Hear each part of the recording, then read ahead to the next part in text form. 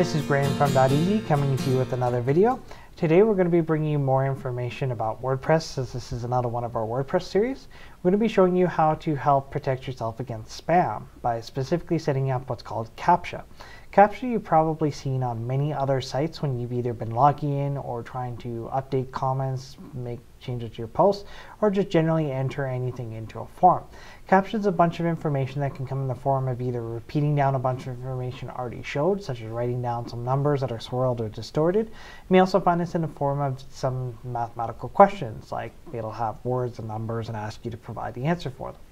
So these are all ways you can help prevent spam to the site. Now, the biggest thing this is targeting is what's called a bot. A bot is someone's computer-made program that tries to go through and continuously do something on its own without any actual human interaction. The purpose of Captcha is to make sure that there is an actual human putting it in. So if someone was still making a bunch of spam comments, they're not going to come very quickly and there's going to be very few of them, but they're going to be frustrated very quickly with the Captcha and probably move on to an easier target, which is again the whole purpose of the Captcha is to help protect your site.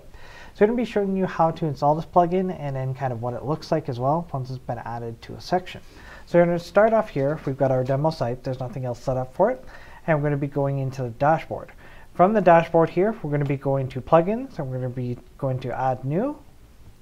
And here we're just going to type in the word Captcha. We're going to search through the plugin list.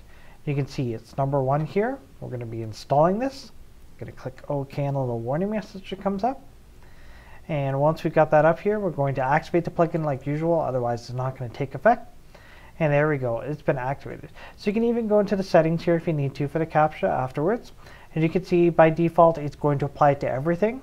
So we're just going to leave it on here, everything, that's not a problem. Contact form, we don't need to worry about because we don't have the contact form enabled. But what this will do is this will add it to the login forms, it'll add it to the registration forms, it'll add it to whenever you reset a password, basically anything it shows here. So comments as well. And then you can also have the option of hiding Captcha from registered users. This means when someone's logged into the account, they don't need to worry about Captcha anymore because you know they're an authorized person. And you can go after them other ways because you do have their account information. So you can always suspend them if you need to. So you can go ahead and add title to the caption form, or you can add in required systems or anything. We're going to leave this pretty much the way it is. We're going to not change any of this and leave it fairly default. It's where it should be. And then I'm just going to click on where it says Save Changes to make sure everything's done. It'll say settings saved. If you didn't make any changes, you can just leave it with the default settings. That's okay. Not a problem. So what this will look like once we've got it set up, which we do now, is it should take effect on all the pages. So if we reload our default page here, we can now go down to the comments and we can go to where it says here, this is a test comment. Go to post. We can see it posted in here. Alrighty. What we're going to be doing now is we're going to be going into our post here. And what we're going to be doing is now you can see here the first page came in and we can see that we left it here. Now it's setting as Doteasy admin now. Many of you may wonder why you didn't see it come up already with the Captcha. And this is again because we had it set, if you remember the settings, so that it's hidden from registered users. So we're still logged into WordPress. So the first thing we need to do is we need to log out. So now you can see right away here, there's a question at the bottom. This is an example of Captcha. Now if we go of course to the Doteasy page again, we can see Captcha has now been added to the comment form. So this way your registered users will not see it along with you yourself because you're logged in, but anyone else who's not registered will be forced to see it. If you have it unchecked so that everyone sees it, then including registered users will also see it. So if I want to go ahead and say I'm going to try and sign, actually let's not do a failed sign in. We'll just go to here and we'll do name, this will be Doteasy. We'll do dstaff@doteasy.com just as a test account. And then the website is doteasy.com. So 5 minus and then 5 equals 0. And this is also a test comment. We're going to post a comment here.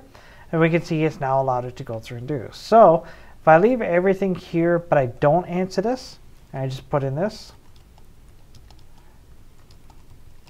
it's going to come up when I try and post it and say, please fill in the form, because the actual Captcha was not entered. So you do need to make sure you enter Captcha. Anyone doing this, it's a helpful way of making sure that someone is actually filling the form the way they want to, and nobody's using any bots. Same can be said of the Doteasy login, the WordPress login page for your Doteasy account, as this now also has it.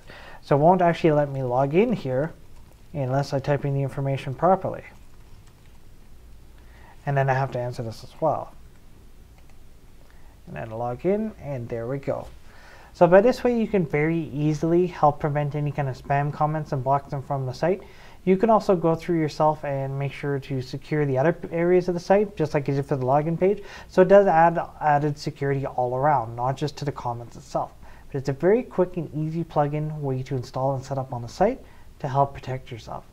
Now, you can make sure to, if you have any questions about this, you can certainly contact our support.